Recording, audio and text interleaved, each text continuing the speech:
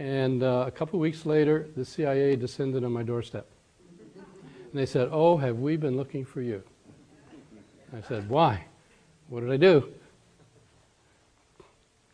Well, I have to give you a little bit of my background. Following my master's degree at the University of Florida, I went on active duty as a naval intelligence officer, and I ended up at NSA, National Security Agency at Fort Meade. I liked the job I was doing, so I converted and stayed as a civilian there. And then I went out to Stanford to get my PhD, still an NSA employee. But of course, after living in California in the 60s for a while, I said, do I ever really want to go back to Laurel, Maryland and never be able to publish anything? So I resigned. So I graduated with my PhD in '67. I was a postdoc there working on the book, as I mentioned. And actually, I joined SRI only a few months before I happened to do this experiment. Well, that's why they were looking for me. They said, look, we have a problem. The Russians are spending millions of dollars every year, and they have for a long time, on ESP research in their best institutes with their best people, and we don't know why. No one in America, in the scientific community at least, even believes there is such a thing. So we don't know how to evaluate this. And, you know, late 60s, early 70s was not the time for the CIA to go to your local university and say, hey, we're interested in psychic spying. Would you like to have a contract or something? But they saw my background, figured they could trust me, and said, well, you know, would you consider, we see you've been polygraphed and all that, would you consider having a little contract to find out how this stuff works or whether it really works? And so just as a lark, thinking this would just be a little side story, I said, okay, sure, I can do that. And while they were there, they admitted that they were pretty skeptical themselves still that, you know, he could really see inside something. And that's what caught their attention. They couldn't care less that he perturbed it. It was the fact that he saw inside and drew a diagram of what it looked like that got their interest. So they said, can we do some experiments of our own with him? I said, sure. And so they spent a day hiding things in boxes, hiding things in envelopes. He would come into the lab. He would describe what was in there. Even they did something tricky. I remember one time on one of the experiments, he came in and said, well, there's a leaf in the box, but what I don't get is that it seems to be moving around. Well, in fact, they put a moth in there that looked like a leaf. So that convinced them that that's all they needed, and so they decided to go ahead with the contract. Unfortunately, they took their data with them, so I don't have that data to show you, but I thought that was such a neat experiment that soon after, when I had the chance, I did that experiment with another, as we began to build up our group of people who could do this kind of thing. I did it with another person, Hella Hammond. And what we did was to place things inside of film cans. Like I'd place a spool and pin inside a film can. She would come into the room and say what she could see in there. So she drew sort of like a cross-section of a spool and a pin, put in a curled up leaf. She came up with something all curled up. This gave her a problem. She said, I see a leather belt in there, but I know a leather belt can't fit inside a film can. In fact, it was a little leather belt keyring. One time we just filled it with sand, so if you could keep the sand together and look carefully, you'd see that this structure is exactly in the structure of the can and so on. Now you may think I'm showing you just the best of some long series of data. These were actually the first 5 that she did. Absolutely. And so, I mean, that raised our interest even more. By then I had added, Russell Targ came to join me in the program. And so we started doing experiments like this with Ingo sort of day in and day out. I mean, we did high-tech versions like, well, turn a laser on in another room. Can you tell when it's on, when it's off, and so on? Or we'll nonetheless hide things in boxes and see what he can see. One day he came in and said, I'm quitting. We said, why? You're doing great. He said, you want to know what's in the box? Open it up. You want to know what's in the envelope? Tear it open. You're trivializing what I can do. I can see anywhere on the planet, maybe even off planet, and here you are doing these stupid experiments.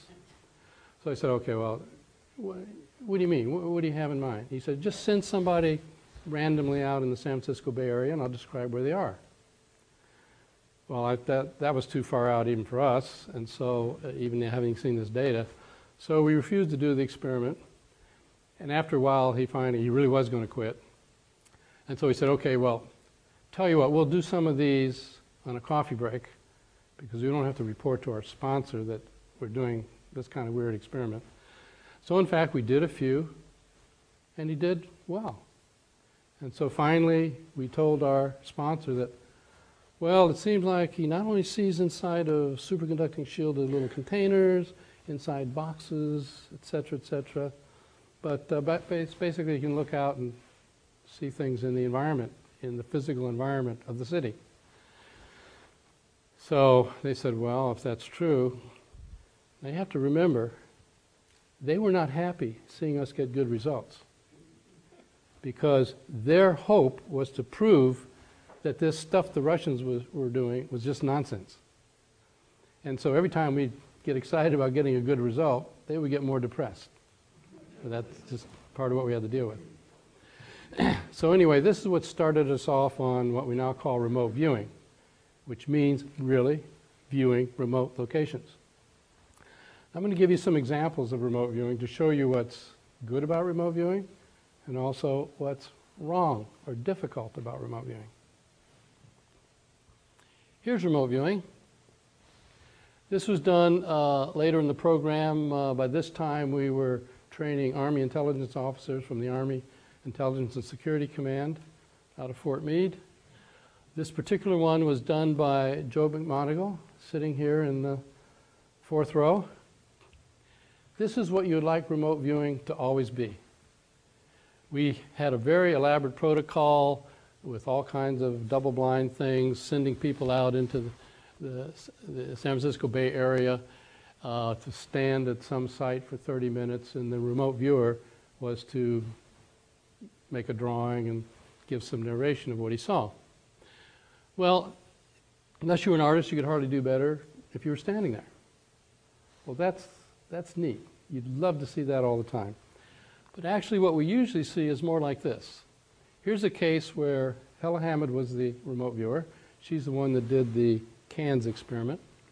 In this case, I was the outbound person, and I was standing on this overpass over the Bayshore Freeway. What she says is, well, I can't quite tell where he is, but there are a lot of things going by fast. But she couldn't tell there were cars. And she said, if you're standing where he is, it sort of looks like that. And it's some kind of diagonal trough up in the air, but it has holes in it, so it couldn't carry water. But she couldn't interpret what it was. Well, at the time we thought, well, maybe she's just off today or whatever. But in fact, this is the kind of pattern that finally emerged, that people could get flashes and patterns and pieces of a site, but not necessarily, if they turned on their analytical mind to try to figure out what it was actually was and tried to interpret what they were seeing, that's usually when they would go off base. Here's an example of that. This is done with Pat Price, who's a police commissioner, ex-police commissioner from Burbank. He heard about our program. He said that he had noticed some flashes when they were working on criminal cases that turned out to work. Could he come and volunteer for some experiments? Well, it turned out he was really good. Here's a case where the actual location was a swimming pool complex, Rinconada Park. He says, I see a circular pool of water 120 feet in diameter. It's really 110. I see a rectangular pool 60 by 89 feet. It's really 75 by 100. He described this quite excellently. But actually what's most interesting about his drawing is what's wrong with it. First of all, you notice there's a left-right reversal. You're standing at the pool house, that's on the right, not the left. He had a couple of tanks of water that came out of his imagination. They're not there. And we ask him what kind of place, because we're not yet onto the fact that interpretation is a bad route to go down. He said, well, I think it's a water purification plant, and he put machinery in the pools, which weren't there. So he's getting a combination of what appeared to be real data, on the other hand, being what we now call analytical overlay, because as part of our survival mechanism, we always want to interpret what's happening, because that's good for survival. And so it's very hard to let go of that need to interpret. This is Pat Price in the center. I'll let you guess who the CIA agent is. Kit Green, some of us know him. My hair was a little darker and I was a little thinner, but there we are. We were called the Plaid Pants Trio once this picture...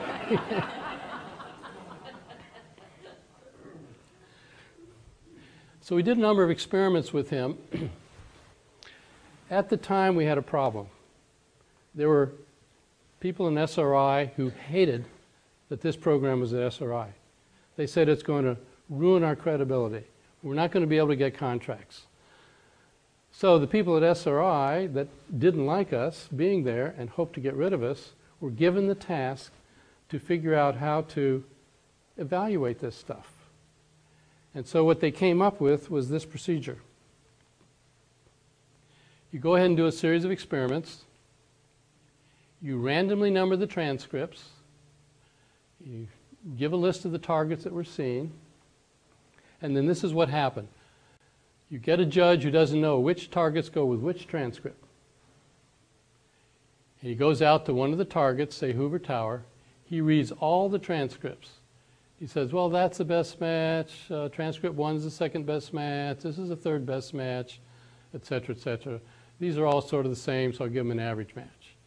Then you go out to the next target, and you read all the same transcripts again. And again, you say, what's the best match, second best match, third best match, et cetera. And then only when we get to the end and we break the code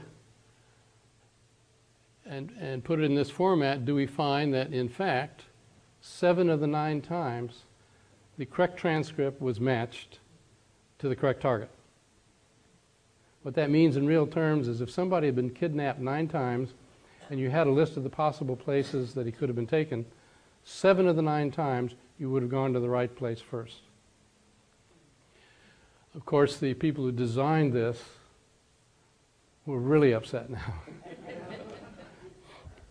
Well, we wondered, what is it with these people? How can they do this? In our wisdom, we figured, well, it's probably something different about them physically. So we gave them a bunch of tests. We even included a 7-layer scan of their brains. By the time we got done with that series of tests, and then asked, well, what'd you find? They said, these people are normal. They're just normal. So in our wisdom, we decided, okay, well, then it must be neuropsychological or psychological. So we gave them all these tests. We got to the end, we knew more about our remote viewers than NASA knew about its astronauts. And I said, well, please, you must have found something different. And the psychologist, the only thing he had to say was, well, when I was interviewing Pat Price, I asked him to remember, what was his early experiences in life like. And he asked me, do you want me to stick to this lifetime? That's about as weird as it got. Well, here we are turning these results into CIA. They're getting nervous. They've now decided, by the way, and hoped, that we must be in collusion with the subjects. They did not want to be seeing this happening. So they sent out a fellow to check us out. He showed up and said, my name's Ed, but you can call me Scam Buster. I'm here to see what the fraud is. All right? Well, we'll start doing some experiments. You want to see some regular remote viewing experiments? Yes, that's what I want to see. Okay, fine. So we put a remote viewer with an interviewer in the laboratory. We show him our careful procedure. We go to the division director. He uses a random number generator. He goes into the safe. He pulls out an envelope. He gives it to us. We drive to the site. We're there a half hour. We come back. The guy has described it to a T. We're ecstatic. He mumbles, "You just told him in advance." I said, "But you saw our